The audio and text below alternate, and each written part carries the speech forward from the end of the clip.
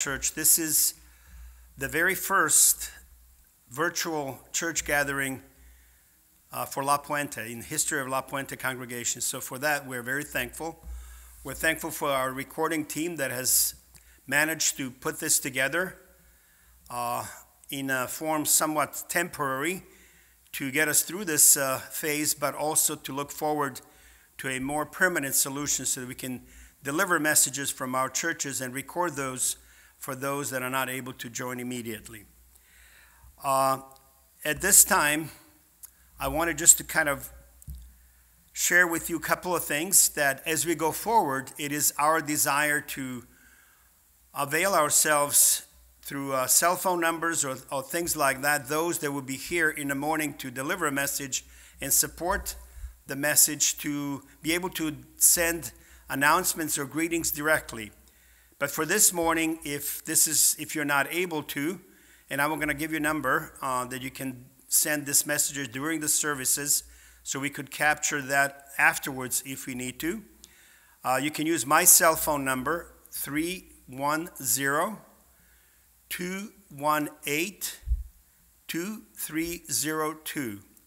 Otherwise, you can email your announcements, prayer requests, greetings, or any other information you wish to share to our secretaries to our email account, acclapuente.org, at gmail.com, and they will include that in a weekly bulletin. I just want to remind you of the announcement that we sent out yesterday morning that due to the governor's executive order, our inability to meet in person will stay in effect until further notice. We hope that by the end of this month we can definitely return to our church services in this building, but until that time we will continue by God's grace to deliver messages here from the pulpit every Sunday morning. We're also looking at ways to perhaps start a Bible study at 10 a.m. and for that we will be sending a separate information during the week and see if we can organize that as well. I have included a few things in the announcement yesterday. We have included a few things, so I pray that you would have opportunity to read those, and if you have any questions, to submit to us. So at this time, I would ask that you would uplift Brother Joe in prayer as he would deliver a message this morning, and that you would stay with us for this message this morning, and then send us also any feedback or any opportunities that we may need to improve this experience as we go forward. Since we cannot have a group singing, I just thought I'll read from a Zarharp from the song 1, the opening one verse. It says, "Hallelujah, praise ye the Lord, with harp and psaltery in accord. Unto his name give glory, within his temple now unite, to bring him worship meet and right. And hear salvation's story, praise him, raise him songs in union, bless communion, to him be singing, and the new song to him be bringing." With this, we'll turn it over to Brother Joe. Thank you, Brother Dushko. As we begin and open the word this morning, let's bow with a prayer. Father, as we open thy word, as we've gathered here at this electronic place, we do pray that you'd be with us and watch over us and guide our thoughts and our minds toward thee. Through Christ we pray. Amen. I'd like if you would turn with me to 1 Corinthians chapter 8. 1 Corinthians chapter 8. We've been going through Corinthians and starting with just going back to chapter 7, Paul is talking about the letters that he is answering to the Corinthians. He is responding to the Corinthians that have written to him. And in 1 Corinthians chapter 7, it says, "Now concerning the things whereof ye wrote me." He's responding to a letter and going through the items one by one. And now in chapter 8, he's going on to the next subject. And I'd like to read all of chapter 8. "Now as touching things offered unto idols," this is a new subject that he has, We know that we all have knowledge. Knowledge puffeth up, but charity edifieth. And if any man think that he knoweth anything, he knoweth nothing, yet as he ought to know. But if any man love God, the same is known of him. As concerning therefore the eating of those things that are offered in sacrifice unto idols, we know that an idol is nothing in the world, and that there is none other God but one. For though there be that are called gods, whether in heaven or in earth, as there be gods many and lords many, but to us there is but one God, the Father, of whom are all things, and we in him. And one Lord Jesus Christ, by whom are all things, and we by him. Howbeit, there is not in every man that knowledge. For some, with conscience of the idol, unto this hour eat it as a thing offered unto an idol, and their conscience, being weak, is defiled. But meat commendeth us not to God, for neither if we eat are we the better, neither if we eat not are we the worse. But take heed, lest by any means this liberty of yours become a stumbling block to them that are weak.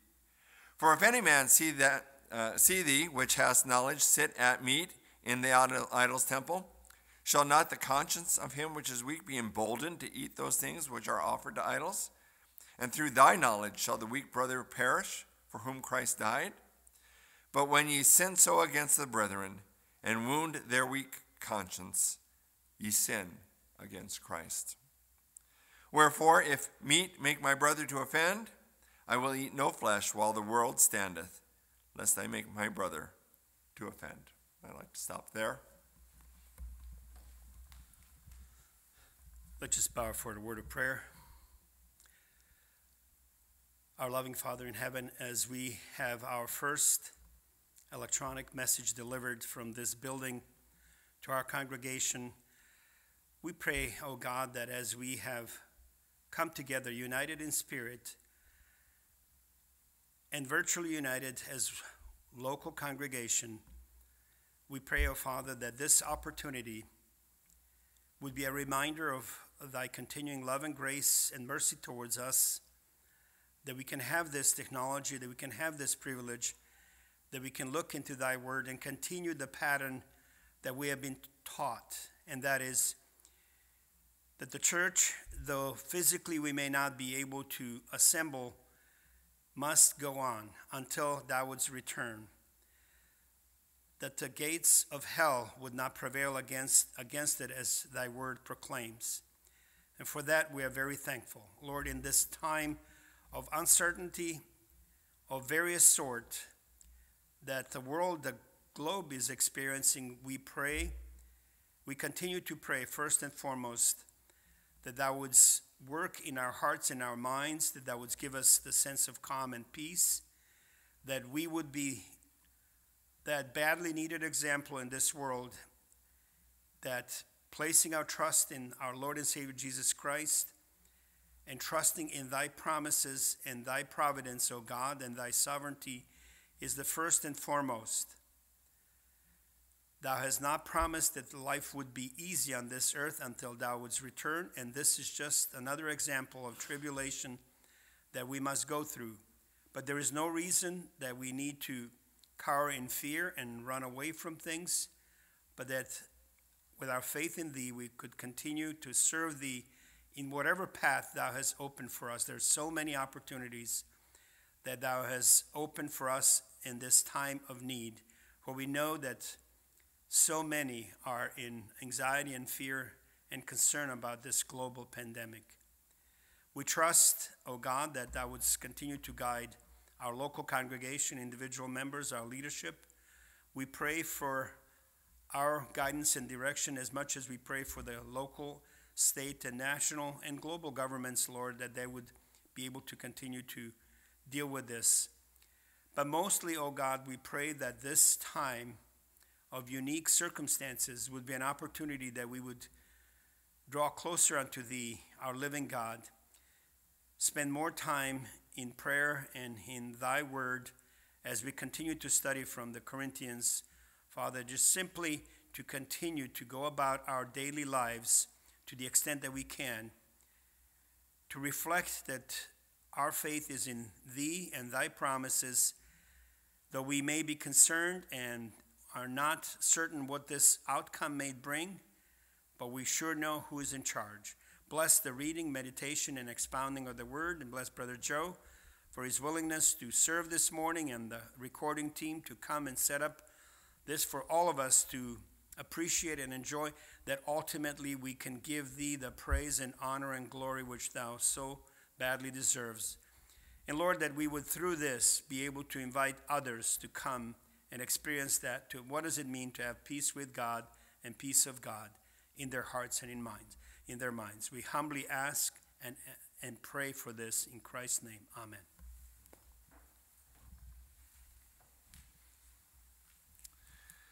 So as we look at this chapter, at the very beginning, it's very clear. Paul is answering the Corinthians' questions. This question now is touching things offered to idols. Back in the day, there would be not just sacrifices. The Israelites, we know, of course, had sacrifices, but this was a common practice among many of the ancient religions. And there would be a sacrifice brought to the temple or to the place of worship, and they would offer it unto their God, and then part of it would go to the local priests there. And not all of the priests, the priests would not eat all of it. And what would you do with the extra? They would sell it at the market. They'd exchange that offering for money. And so this food that had been sacrificed to idols, that the priest of that particular god would have access to and then take to the market and exchange it for money, that was available to be bought on the open market. And there was a question on whether it would be something that we should partake of because it was food offered to idols, or not, because the Christians back then, just as now, they commingled with everybody. As we go through life, you don't just associate with Christians only. And so there was this question that was brought up. And Paul's going to answer that question, and in chapter 10, actually, he condemns it. But here, he makes it plain that there's no such thing as an idol. It's not real. People might think it's real, but there is just one God and one creator of the universe. There's just Jesus Christ. And that is all. So therefore, the offering that's there to these other gods with a little g is not really an offering to anything that is real or true. And so therefore, how can that offering be to anything? And so the knowledge of this was causing people to say, I'm free. I'm free to eat whatever I want. But yet there were some that were really disturbed by this. And there was contention in the Corinthian church. So, going on, now as touching things offered unto idols, we know that all have knowledge. Knowledge puffeth up, but charity edifies. So let's talk about that word, puffeth up. So Paul is here contrasting and comparing knowledge to charity, or what we know as the word love in the English language. Knowledge and love. Kind of an odd thing, I think. He's going to be addressing things offered unto idols, but right away he gets into this idea of knowledge and love. And this knowledge, when it says puffeth up, indeed, that Greek word, it means to inflate like in a balloon or a bubble, to puff up and to make proud. Charity, love, is different. It's that self-sacrificing. It's that agape love. And even though we've been reading through Corinthians, and we're going to get to Corinthians 13, which talks about this in detail, I do want to read it now. 1 Corinthians 13, starting with verse just 4 and 5, I think. Charity suffereth long, or is patient. Charity is kind. It does not envy. Charity vaunteth not itself, is not puffed up. Charity is not puffed up, the opposite of knowledge, doth not behave itself unseemly, seeketh not her own, is not looking out for herself, is not easily provoked, thinketh no evil. Rejoiceth not in iniquity, but rejoiceth in the truth, beareth all things, believeth all things, hopeth all things, endureth all things. Charity never fails. So we need to have that firmly in our mind, because Paul wanted it firmly in the Corinthian mind that charity never failed. It says that charity edifies us, and edifying is a building up. An edifice is a building. And when you think of a building that is constructed from the ground up, charity, layer by stone upon stone, layer upon layer, you build up the building, and that's what charity does. And so Paul is making it clear that this question about eating things sacrificed unto idols has nothing to do with eating things sacrificed unto idols. It has nothing to do with that knowledge, but it has everything to do with love. And so let's see where he goes with this. Verse 2, if any man think he knoweth anything, he knoweth nothing as yet he ought to know. And I think we understand that, and we've seen that in our lives. We see people in life that are proud, that are arrogant, that know a lot. But really, they don't really understand. They don't have the wisdom to apply it. It goes on to say, the verse 3, but if any man love God, the same is known of him. So there's the only knowledge that is important here in this chapter, to be known of God. And how do you become known of God? Is to love God. And as concerning, therefore, the eating of those things that are sacrificed, offered in sacrifice unto idols, we know that an idol is nothing in the world, and that there is none other one but God. For though there be that are called gods with a little g, whether in heaven or earth, as there be gods many or lords many, but unto us there is but one God, the Father, of whom are all things, and we in him, and one Lord Jesus Christ, by whom are all things, and we by him.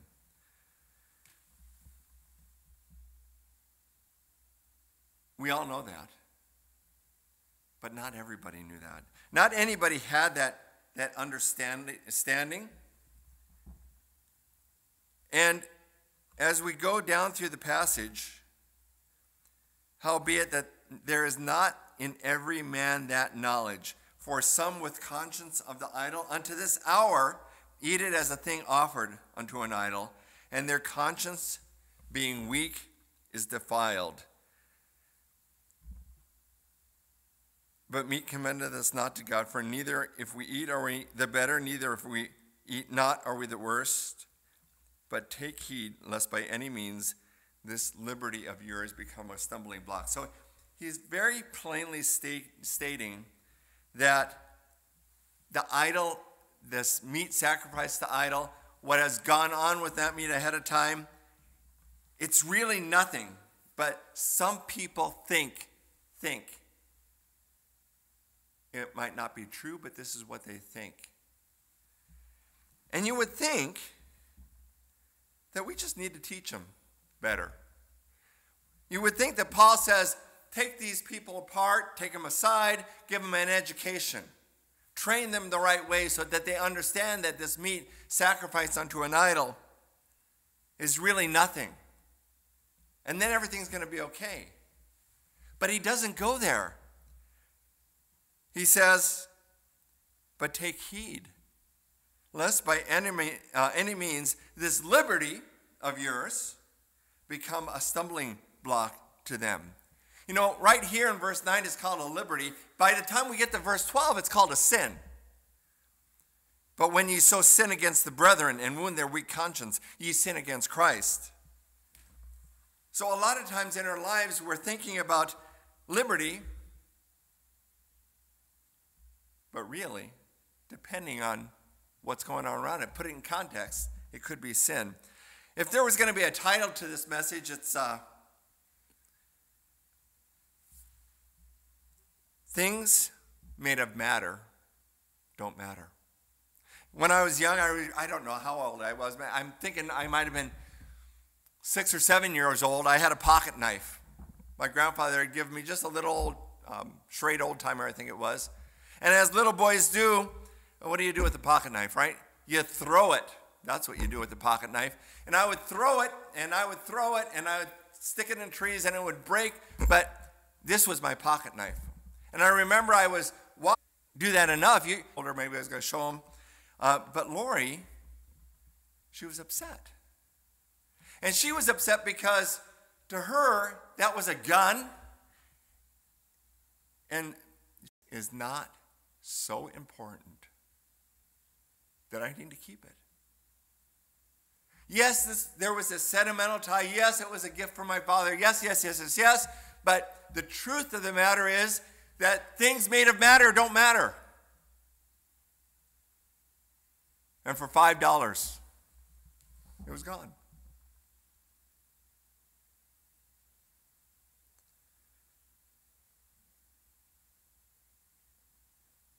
So many times when we come across personal relationships that are strained because of physical things, right? Things, thoughts, understandings that we have that are different, there is this bitterness that starts to build. And it's a bitterness that God doesn't want to be there, especially between brothers and sisters.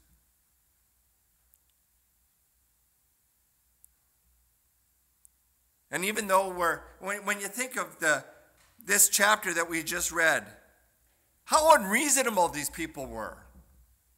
We know that this food was sacrificed to an idol that doesn't exist, and that really because that idol doesn't exist, that it's, the idol, this physical thing that's made of a tree exists, but there's no realness to it, right? There is no God that idol represents. It's a vapor. It's an illusion. Don't we know that?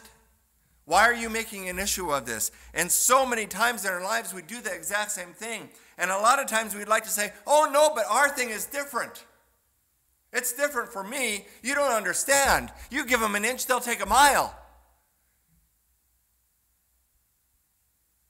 Paul wasn't worried about that. He says, but take heed lest by any means this liberty of yours become a stumbling block to them that are weak. And through thy knowledge shall the weak brother perish for whom Christ died. Let's talk about that.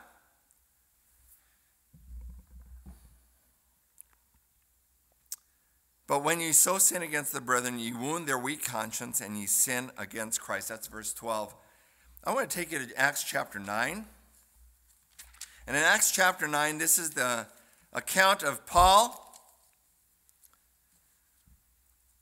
At this time, his name is Saul, and it says in Acts 9, verse 1, and Saul, yet breathing out threatenings and slaughter against the disciples of the Lord, went unto the high priest. So here's Saul. He's a Pharisee of the Pharisees, and he's getting letters to go, letters, and he desired of them letters to Damascus, to go to the synagogue and to find any person that was in this way, it says, and that was a Christian, that he might bring them bound unto Jerusalem. He was persecuting the church, breathing threatenings and slaughterings. Threatenings and slaughter. Sorry. And while he was traveling to Damascus, verse 4, he fell to the earth and heard a voice saying, Saul, Saul, why persecutest thou me? This is Christ talking to Paul. When did Paul persecute Christ? He didn't persecute Christ. He was persecuting the brethren, but Christ took it personally. And Christ said, who art thou, Lord? And the Lord said, I am Jesus whom thou persecuted. It is hard for thee to kick against the pricks or those convictions that he was having.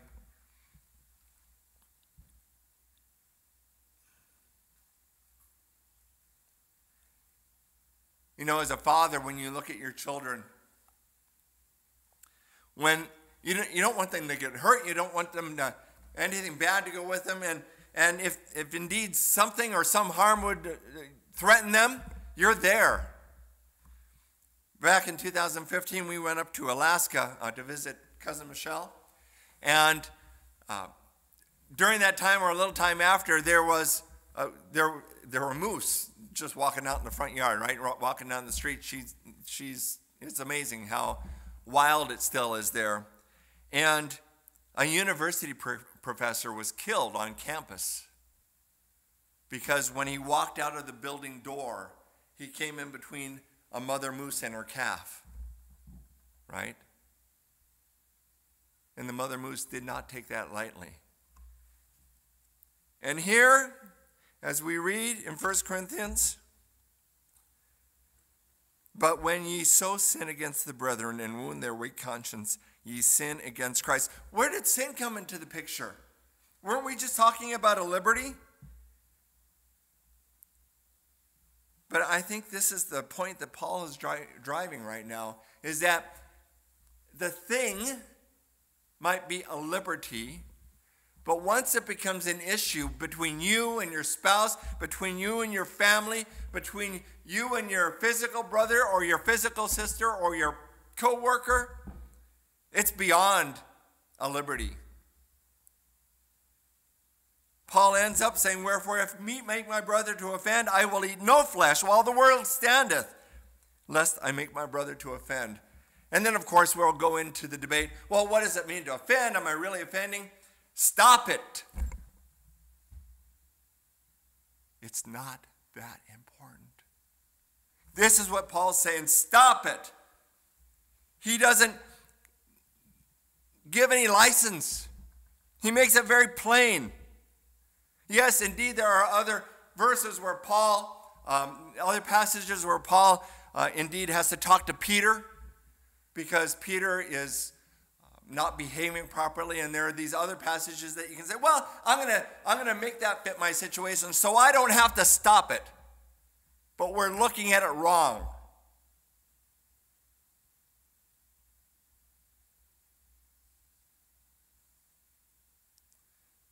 Paul is very plain here in the chapter that the focus of touching things offered to idols has nothing to do with the things offered to idols, but it has to do with the heart. It has to do with our relationship with others.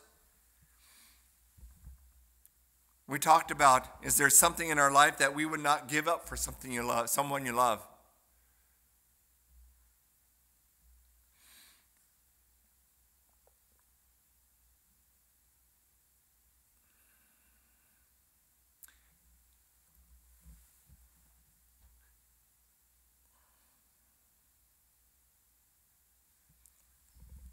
You know, when I had that BB gun, right? For some reason, I don't know why, but in my father's top dresser drawer were half a dozen bullets. Now, of course, a BB gun does not shoot bullets. Tacitly, I guess.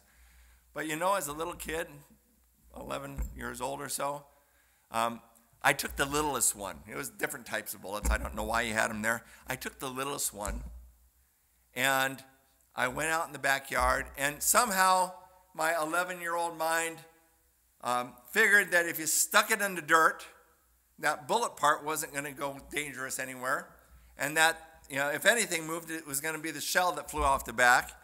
And I got 10, 15 feet back and built myself up a little, you know, whatever you would think to protect yourself at that age. And I shot the primer, right? I tell you this, I never did find the bullet or the shell, I don't think. I tell you that because somehow my mom found out.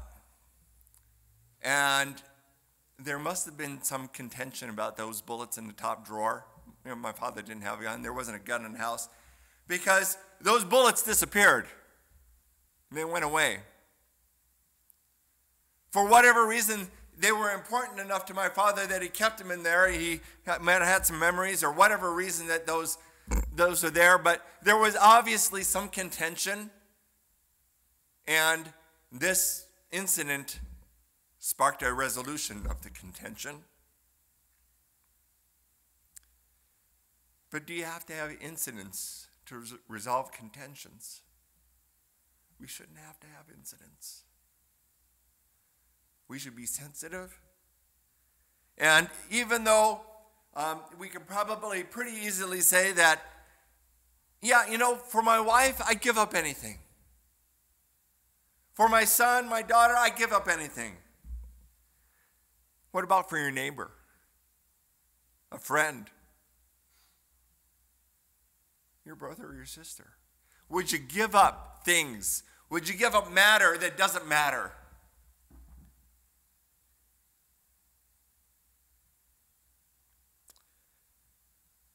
As it was with Paul on that road to Damascus, Christ took it personally.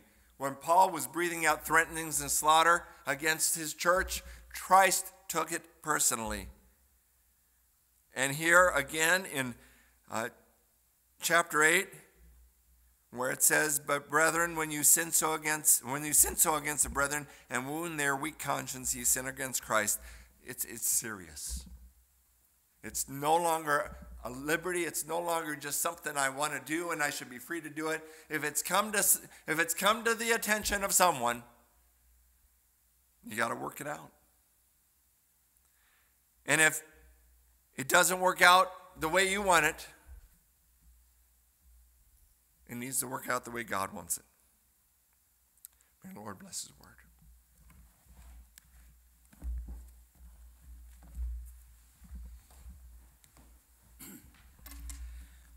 Thank you, Joe, for the message. We were informed that Wi-Fi went down for a few minutes during the sermon, so we apologize. These are the birth pains of this new methodology, but hopefully you were able to hear the gist of it and the major portion of the message as we continue to work on this. What's important here is perhaps to just close with a couple of thoughts on this chapter, which always brings a good, healthy debate, and that's good. A couple of things I want to just add, if I could. When he talks about these liberties in Christ, these freedoms in Christ, a couple of things we can observe from this example. First, that God has simply set so that spiritual maturity is not a consistent fact in everybody's life. Just like our physical lives, we grow and mature and gain understanding and knowledge at different levels and different speed, if you will, at different rate, and that at some point in time that we all vary even in that person, that respect. Well, spiritual growing and maturity is somewhat similar. That it is by God's grace that He is giving us this opportunity where we need to be motivated and zealous and desirous to grow in grace and knowledge of Jesus Christ and of His Word and His teaching.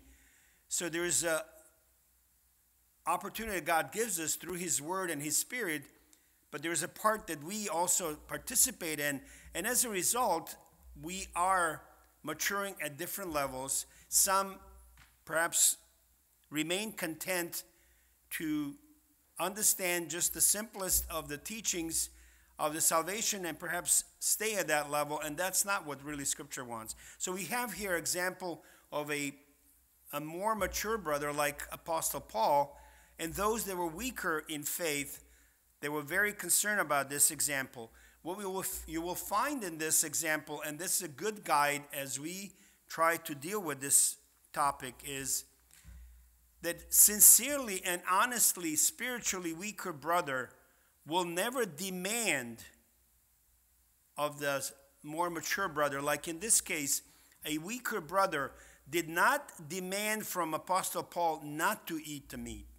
So that is the difference, because there are some brethren that would like to impose their own understanding and demand that everybody else behaves in that matter. That's not what this example clearly points out. What this example points out that there are spiritually weaker brothers and sisters. They will express that perhaps in their understanding of the matter, but those that are spiritually mature would desire out of love to help him out.